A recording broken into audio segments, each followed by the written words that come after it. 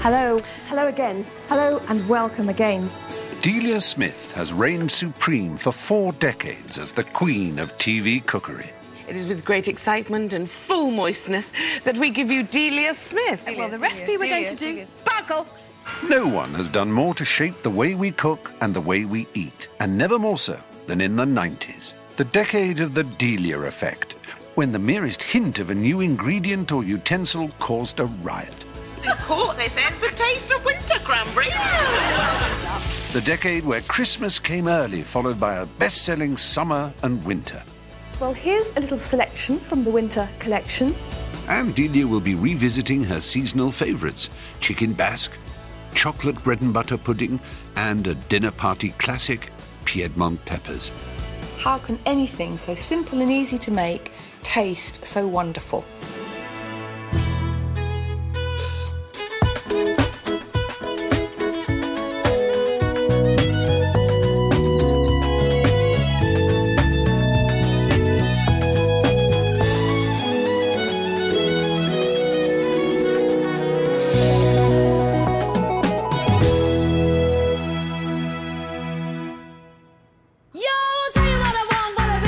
The 90s, the decade when girl power bounced in and the Iron Lady was bounced out. Cool Britannia ruled the airwaves and Oasis were sorted.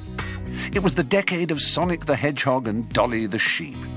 Baywatch surfed the beach and we all started to surf the net, because the 90s was all about information technology. IT meant chips with everything.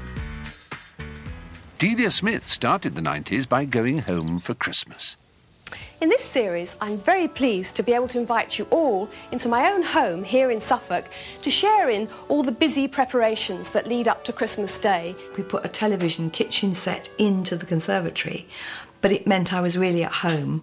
If you've forgotten to get a Christmas cake, even from the supermarket, you can make this on Christmas Eve and it'll take you about 2 minutes in all. And, you know, what I wanted was for it to look like real life. So, you know, you had the wind blowing the trees and the birds, and we had squirrels and whatever. And so it just looked real, rather than being in a dead studio. And in the next 30 minutes, what I hope to do is take you through the last 36 hours. The series was a complete countdown to Christmas. It started in October and ended with the Queen's speech and the fight over the washing up. It was Delia's version of an advent calendar, but instead of finding a chocolate, you got a recipe for chocolate log. And she's still opening it now. I take it out, you know, in October and put it away in January, and I still personally find it very, very helpful. You know, there is a bit in the book that tells you, you know, what to do in the last 36 hours of Christmas. I still have to look it up.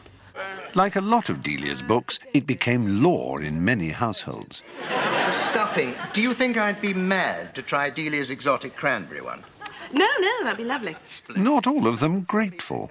I mean, there's a scene in The Vicar of Dibley where Dawn curses Delia Smith because of how many of her Christmas recipes she's had. More sprouts, Vicar.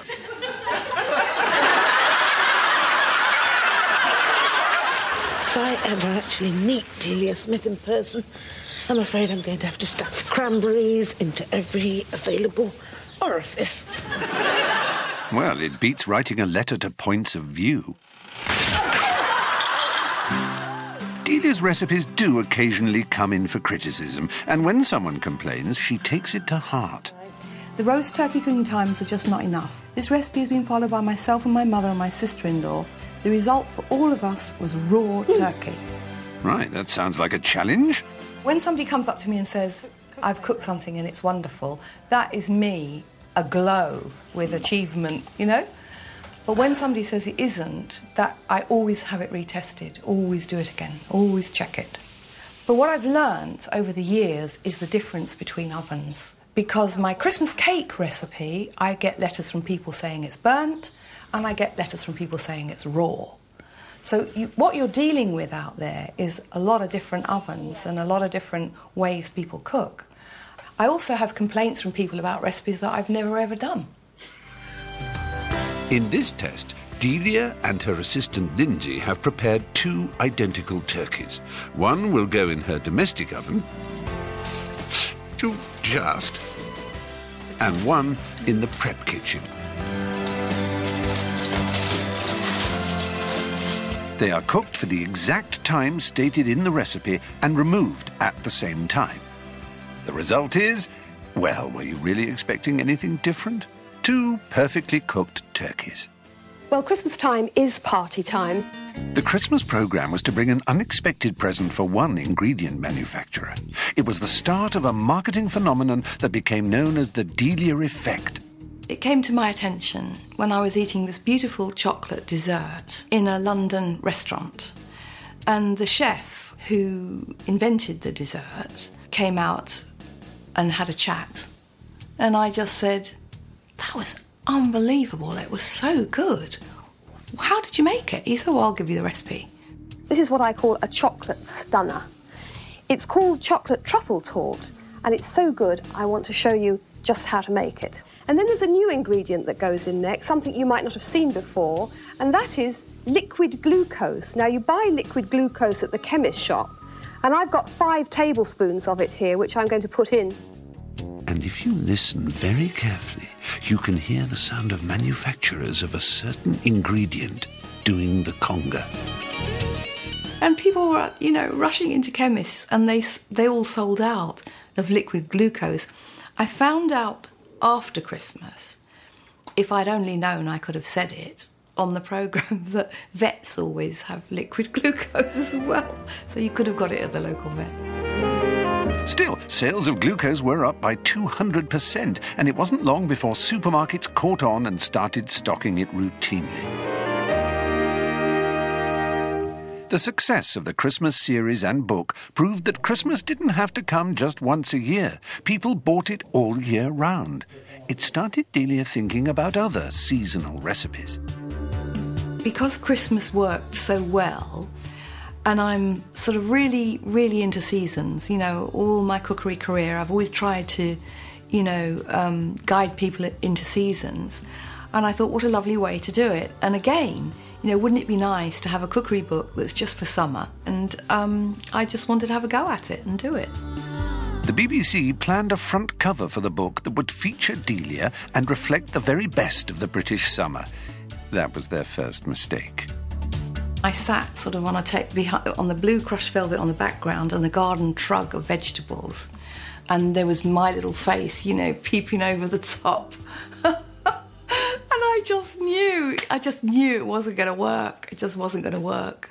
Especially as they'd angled the asparagus in a really very difficult way. And it was, the tips of the asparagus were about an inch from my mouth, and it didn't look quite right. So Delia had to come up with another idea. I said, no, I can't do it. I want something that, says summer. I used to walk into a bookshop in London, and they had a cookery book table in there. And I used to look at these cookery books, and they all kind of blended into each other, and they all looked the same. And I thought, well, how am I going to reach people in amongst all that lot? So I thought about the sunflower and saw, wow, yeah, that is really different. That looks different. The summer collection was an instant hit. Here at my home in Suffolk over the next few weeks, what I want to offer you is a whole collection of sunny summer recipes, so that even if the good old British weather isn't all it should be, we can still enjoy together the wonder and colour of summer produce. Its success created instant demands for the key ingredients. Limes, coriander, fresh ginger and lemongrass started popping up at picnics everywhere. Quite clever doing all this. It's not all me, the salads are Delia Smith's. Does she know you've got them? One of the recipes, Piedmont peppers, became an instant classic and star of the dinner party circuit. And she still enjoys making it today, at her home in Suffolk. I'm about to take you and me on a trip down memory lane, because the recipe I'm going to show you is called Piedmont peppers. First of all, you've got to halve the peppers, and you put it down, get a knife and make a slit, and then turn it right ways up, so that what you've got at the end is the stalks. You're not going to eat them, but they're just there because they just look nicer and they stay firmer. Then you're just going to cut out the seeds, and spread them out onto an oiled baking tray. Now I'm going to put the filling in. I've got here 6 tomatoes that have already been skinned, and I'm going to cut the tomatoes into quarters. Put 3 quarters into each pepper. Next thing I'm going to do is use these, which are anchovy fillets, and just snip 1 fillet into each pepper. When we did it on the television, it did take people by storm. Everybody was making it and serving it. People were saying, oh gosh, if I go out and have 1 more lot of Piemonte peppers, I'll die because I've had 3 this week, somebody said. That's how popular it was. Now we've got slices of garlic. They're going in now. Next we need some olive oil, about a dessert spoon on each one. The next thing we're going to do is add seasoning. They're going to take about an hour to cook, but sometimes I leave them a bit extra because I like to have the edges really nice and toasted. I'm not putting salt in because there's plenty of salt in the anchovies, so they're going to go into the oven now.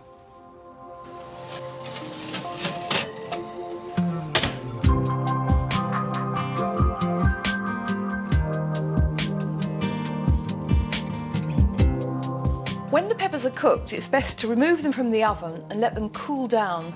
You can serve them hot if you want to, some people prefer that, but I think they're better room temperature, sort of like a salad-y starter.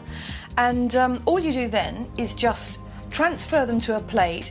You can make them the day before if you keep them cool, but don't put them in the fridge. They shouldn't go in the fridge, it sort of robs them of something. We're going to be generous today and give 2 per person as a first course.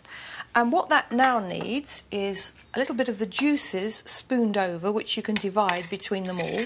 Lovely juices with all those lovely garlicky tomato flavours. And then finally, a little bit more Italian here, and put a sprig of basil on each one before it goes to the table. And I'm going to say what I said last time, because I remember what I said last time. How can anything so simple and easy to make taste so wonderful?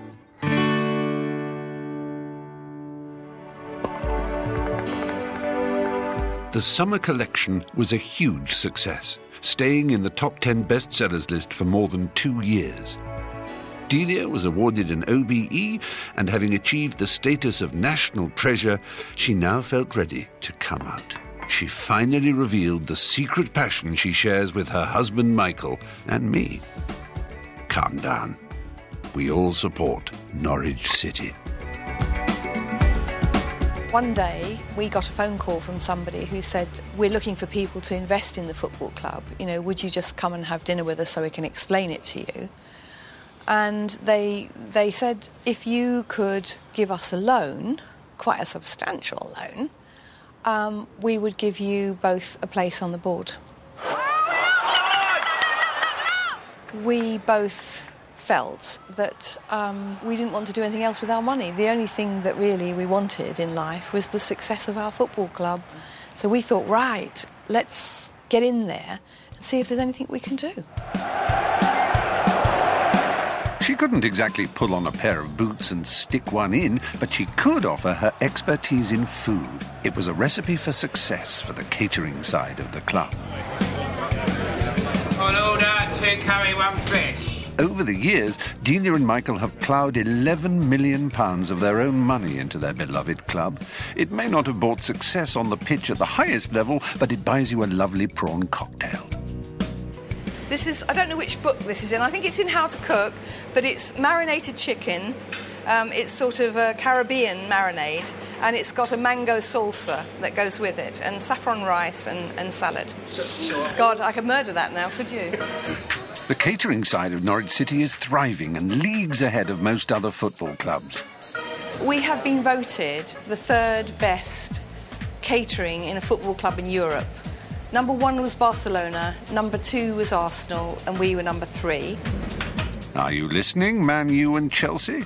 Gaze upon our jambalaya and tremble. And as for our chicken basque, it's a match winner. Delia thinks so too, and that's why she selected this dish as a personal favourite from the 90s.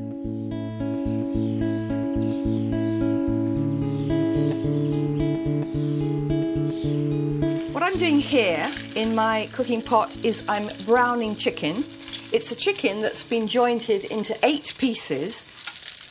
Now, the important thing is, first of all, is to brown the chicken nicely, and you can see that that's got a lovely golden skin, and it's worth spending a bit of time getting the chicken really nice and golden brown, because that's going to help the flavour. Now, what I'm doing now is adding onions to the pan and keeping the heat high. Everything is cooked in one pot, and you can just sit at the table, serve it out, and that's all you have to do. And that's one of my philosophies about cooking, and that is that what you want to do is enjoy the people as well as the food, and this allows you to do that. It leaves you free. So there we've got it now, nice and sort of charred at the edges, because that gives flavour. Next I've got chorizo sausage. The thing about the book Summer Collection was it was all to do with sunshine and Mediterranean flavours. So I'm just going to stir that around a bit. And then one of the other ingredients that was sort of all the rage was sun-dried tomatoes, and people have forgotten them a little bit now, but they're still a very good ingredient. Handful of those. Chopped garlic. We're now going to add rice. And this is basmati rice, but it's not white basmati rice, it's brown. We're going to stir that around a bit now. Just get the rice just sort of glistening with oil. And then here I've got sun-dried tomato paste, which is going to enrich the sauce. A tablespoon of that. And then I've got paprika, just a teaspoonful. And then just a little bit of herbs. I'm using thyme today. I've got a teaspoonful of thyme. Now it's going to need liquid, so chicken stock next. And then some white wine. And I've got Spanish white wine here just to keep the Mediterranean thing going. Some freshly milled pepper and some salt. Then once the stock and the wine is up to simmering point, we're going to return the chicken joints to the pan. And then there's 2 more ingredients to go. Now we're going to add a bit more colour, even though it's already very colourful, and that's some wedges of orange, which not only give it colour, but obviously you get that lovely fragrant citrusy flavour. And then lastly, the great Mediterranean ingredient, which is olives, and I'm using tiny little olives. Now the heat comes down to just barely simmer with the lid on for 50 to 55 minutes, or if you want to, you can put it in the oven, a medium oven, and you can cook it for the same time. The great thing about this recipe is that you didn't need to serve anything with it. That's why it was so popular, because it's a complete meal all by itself. The 1990s saw the rise of a TV phenomenon that in some ways Delia was responsible for. This was the decade in which television really discovered and exploited the cookery show. Mama's little baby likes shortening. Mama's little baby likes shortening bread. We hit the 90s, and that's when the celebrity chef was born. But I think all of that, of course, was also born from Delia. You know, it was that great tutoring of old. But now, all of a sudden, you've got a lot of these young personalities, these good-looking chaps, you know, with funny hairdos and odd clothes and funny coloured chef's trousers and everything else. Many of them still wearing those same clothes. Who could he be talking about? What we're creating here is textures. And now, rattling plates in all directions. I really think the explosion of TV chefs was that suddenly the TV companies, A, realised here was a wonderful source of very cheap television making. None of us got paid that much in those days. But B, it was eminently watchable. But we're going to plonk this straight in there now. Because of all the TV cooking now, it has in some ways become very chefy. And what chefs do in restaurants is not what you do at home. And sometimes you can't cross the line, you know? And we all need wonderful chefs, and I have great regard for wonderful chefs, and I want to go and eat in restaurants, and I want to celebrate birthdays and have very special things. But I do think sometimes it doesn't reach out to the ordinary person who's got to get a meal on the table when they get home every night. Bob, you put another plate out, love. Twiggy's here. Right. With all the new cooks taking centre stage, Delia took the opportunity of going behind the scenes to learn about the origins of ingredients. It became something of a pilgrimage. One of the things that was always difficult was getting ingredients to people and trying to persuade delis and supermarkets to stock the right ingredients. And then I got a call one day saying, would I be a consultant for a leading supermarket? And it was, wow, yes, I might have some influence in what people can actually buy. So the idea was, let's publish a magazine so that people can read about ingredients, understand what they are and how to use them. And that was my passion. And so therefore, being married to an editor seemed to be, well, come on, Michael, could you do a magazine, please? Is that right? Yes, you persuaded me in the end. I mean, they took you to Canada. Canada was maple syrup. Yeah, Tokyo. Yeah. For soy sauce. It took us all over the world. It was absolutely fantastic. And the importance of ingredients was to be proved beyond any doubt when Delia launched her next book and series, The Winter Collection. The last time I welcomed you into my garden, we were anticipating the beginnings of a summer full of cooking. But this time, as you can see, the year has moved on. This introduced one ingredient that created such a run on the market, it made the news. And if limes were flavour of summer, I can tell you, cranberries are definitely the flavour of this series. Still, it could do with some cranberries. Yes, cranberries, yes. It's a new thing, newfangled thing from Court. Oh, yes, in Court they say it's the taste of winter cranberry. Anything in Court? No. In cranberries? No. Urine is the taste of winter. Always has been, always will be. Yes. It's okay, they're taking the mickey. It was actually cranberries. And the recipe we're going to make today is spiced sautéed red cabbage with cranberries. I wanted people to understand this wonderful fruit and how brilliant it was and how, it was underused. It was only used for cranberry sauce for turkey. And so, everybody went out and bought the cranberries. And, of course, the people in New England, they couldn't understand, why this sudden British rush on cranberries. And, I was presented with a trophy, which was a cranberry scoop engraved, and a little jug. Thank you from the American people of New England for what you did for cranberries, Luckily, Delia's head wasn't turned by all that Yankee glitz and glamour. She was still coming up with good old British dishes like chocolate bread and butter pudding. We in Britain are very, very good at making proper puddings. This was an old favourite with a new twist.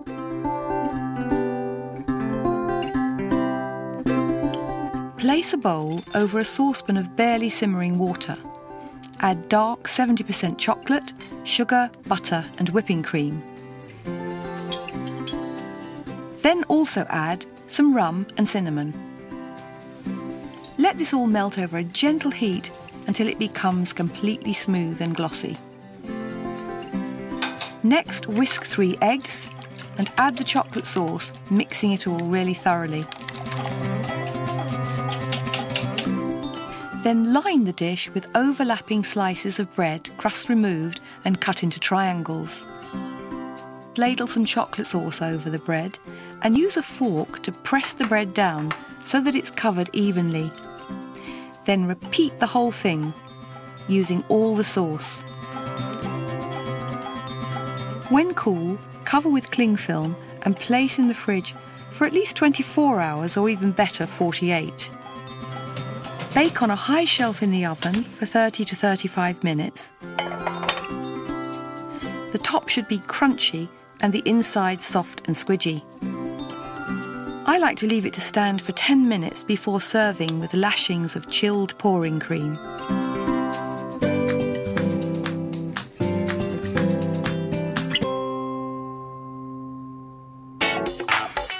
Delia's Winter Collection had become an all-time record-breaking bestseller, and important people had noticed. We always try and get the most successful people in their fields to work with us. We're not miniaturists, so if we can have the Spice Girls, we'll go for the Spice Girls. And Delia was, I think, the most successful author in the country at that point, without any doubt. They wanted me to do some little television cookery clips for Comic Relief, accompanied by recipes, and they would put the recipes in a little booklet and sell them. So we suggested we could sell it for £1, we can give 62p away to the charity. She was having none of it. She got in touch with her suppliers, with all the people she worked with her photographers, and said, we're just all going to do it for free. Hello and welcome to the Red Nose Recipe Collection. 12 stunning new recipes that only take 5 minutes to prepare. A foxy-looking Delia in red lipstick had a variety of celebrity helpers, some more helpful than others. Hello, Your Highness. Well, I'm going to make a very special recipe for you, Dawn. This is called chocolate button mini muffins. You put a red nose on the top in the shape of a whole cherry. Yeah. Do you like the sound of that? Oh, I think it sounds absolutely lovely. I mean, I can't tell you the retakes that we had to do because she was so funny. Do you know, I think I better just check that, actually. What do you mean, check it? You know, taste it. Well, it's raw, it's not cooked. Yeah, but I think I ought to, at this point. All right, then. OK.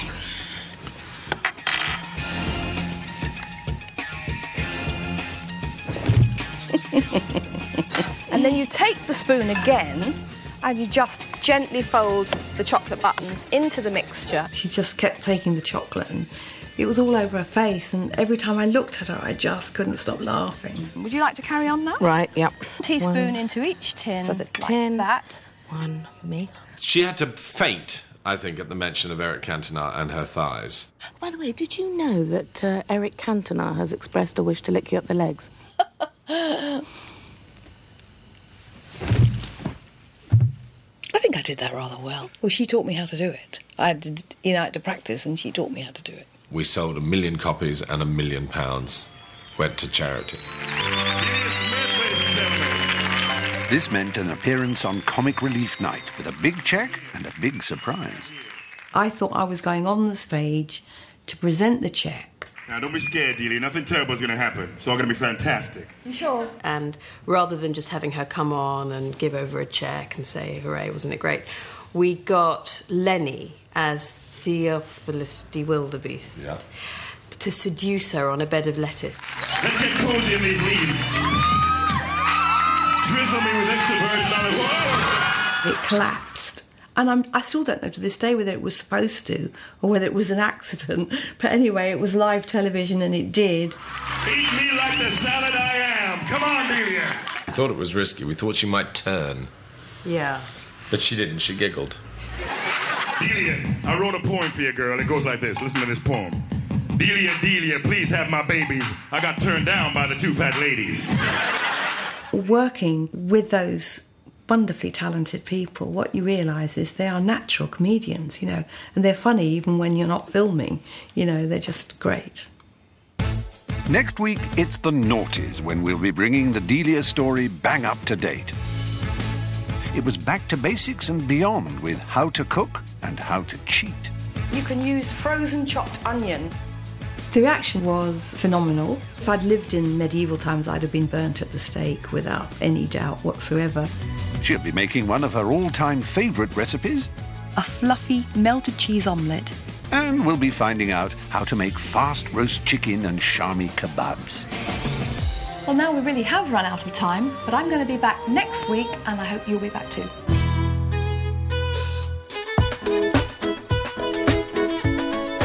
You can find the series so far of Delia through the decades on BBC iPlayer. Next on BBC Two, children, how they've come to dominate the British family. Food for thought with Kirsty Young in a moment.